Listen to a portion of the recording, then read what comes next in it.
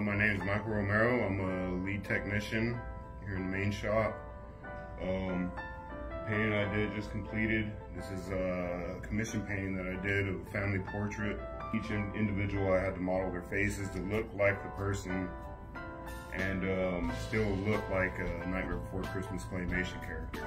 I've been working on this painting for just over a year. I just completed it.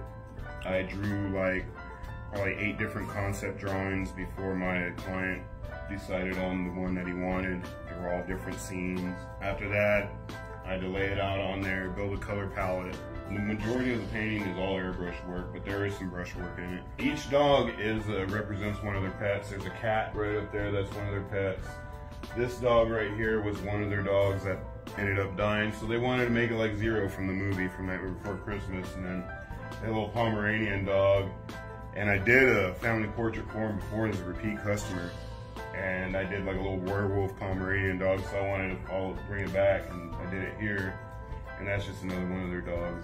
I take progress pictures a lot of my work just to help me get through it. I study my progress pictures just to help me figure out a direction on which way to go, what to layer next, you know. And along with my other paintings, I mean, I'm always doing live videos on Facebook, just trying to build a following and stuff, you know. You can find me on Facebook under Michael Romero. I'm on Instagram as Creative Wrench.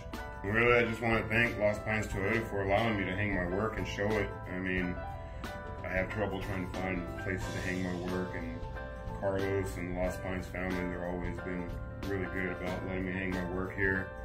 I've taken a lot of them down lately because I've been moving paintings around, but this is one I completed. I just wanted to share with everybody, and I'm planning on bringing more back.